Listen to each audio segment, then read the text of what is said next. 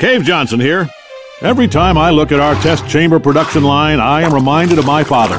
Now, he wasn't a scientist, just a simple farmer, a professor of farming at the local farm college, never farmed a day in his life. But his theories on farming are the backbone of this company. Do it from scratch. Spare no expense. And never cut corners. Well, that's a corner-cutting machine. We obviously cut them there. Point is, we've always done things the way my father did. And his father before him, and his father before him, and his father before him. And we are almost bankrupt. So, time for a cheaper approach. Allow me to introduce the multiverse. Infinite Earths with an infinite number of apertures.